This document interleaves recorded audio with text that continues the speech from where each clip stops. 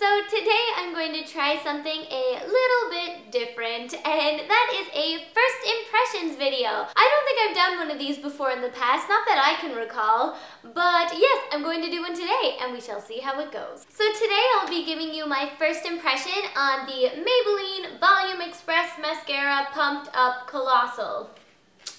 Yes, mouthful. And if you guys have watched any of my makeup tutorials, you will know that I love the sister product to this one, and it is the Colossal Volume Express. This is my all-time favorite mascara. I also like the original. This one is the cat eyes one, so it has the curved brush, but the original just has a regular looking mascara brush. And I repurchased this over and over and over again. This is the mascara that I always go back to. I like trying out different ones, but this is my fave. So because I'm apparently obsessed with the other Colossal mascara, I had to try this one out, and I thought it'd be an awesome idea to put it in a video and let you guys know what I think, and if it's worth buying, and if it's any better or any different from this one. So first things first, I'm going to have to take this out of its package. What also really drew me to try this is the bright pink packaging. I think it looks so cool, and I think it's a little bigger. Yes, it is. It's bigger than the original. So the brush, when you open it, has this little bumpy stick, and apparently this bumpy stick is supposed to help you get more volume and length, but we shall see. And the brush on the top is kind of similar to the original one where it has more of that domey shape.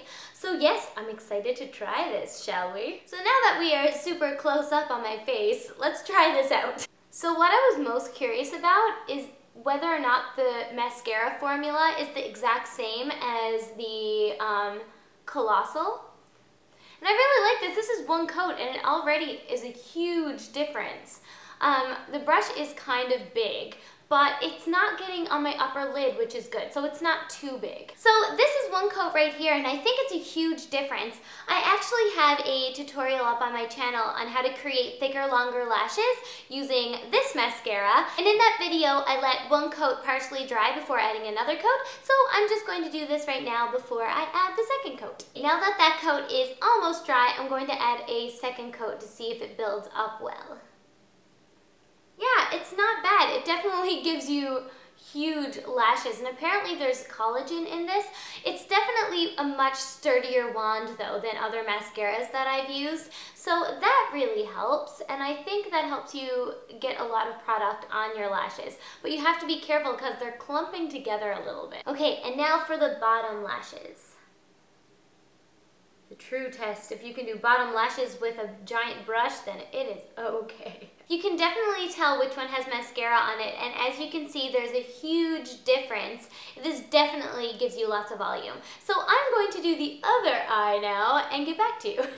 So that is my full review. I hope you guys enjoyed it. I actually think I did this eye better than the other one. It's less clumpy. So in conclusion, I feel like I'm reading an essay here. In conclusion, I really do like this mascara. I think partly why I like it so much is because it's the exact same formula as this one, but you do get a different lash effect because of the brush shape. So, depending on what kind of eyelash look you're going for, I would try them out. This one, if you want more of your product on the outside of your lashes, is awesome. If you want more of a regular look, I would go for the original. And if you want something that's kind of extreme all over your lashes, I would go for this one. So it's all up to you and your preference. I really am just obsessed with the packaging, really. I would totally just buy this again to have a bright pink mascara tube. Because that's the kind of person I am, I guess. So overall, this is a pretty awesome product. I hope this helped out some of you guys who were curious about it or really wanted to try out a new drugstore mascara. I would recommend this one if you were thinking about it. Oh, the price, that's important. I picked this up for $5.99 at Shoppers Drug Mart, which is a Canadian drugstore, and it was on sale. Originally, it is $8.99 or $9.99, depending on where you go. You will definitely be able to find it for cheaper at Target or Walmart. so I would check those two stores out. If you're in the States, this is probably slightly cheaper.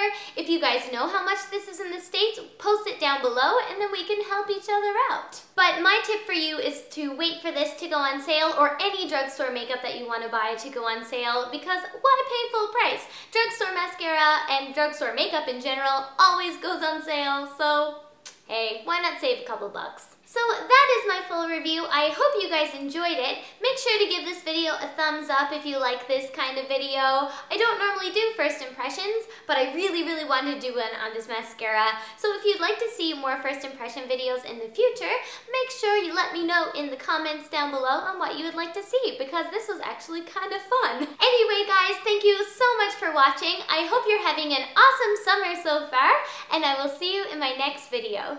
Bye! My eyelashes are actually almost touching my eyebrows. Maybe if I do this.